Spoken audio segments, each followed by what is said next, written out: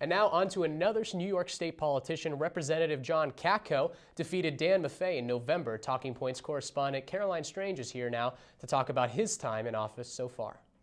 Well, Max, Republican Congressman John Katko has been in office for a little over a month now, and he's been pretty busy during his time there. His latest move is to split from his party on a vote to repeal the Affordable Care Act because there was no alternative offered to the current bill.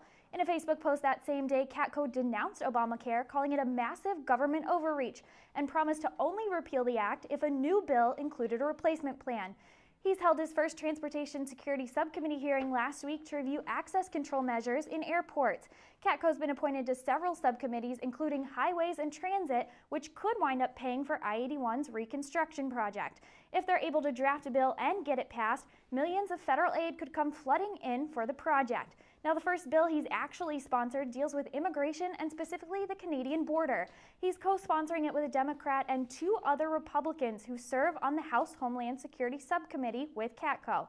One of the things he said is, while attention is justifiably given to the challenges of securing our southern border, ensuring the safety of our vast northern border is critical to our nation's security. Now, he's opened a number of CNY offices in an attempt to stay grounded with the community. He doesn't want to live in Washington, as former Congressman Dan Maffei did while in office.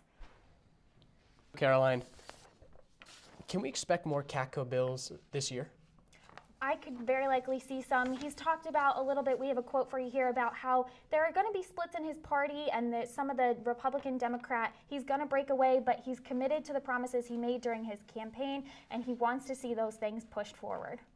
Cool. Caroline, thank you so much.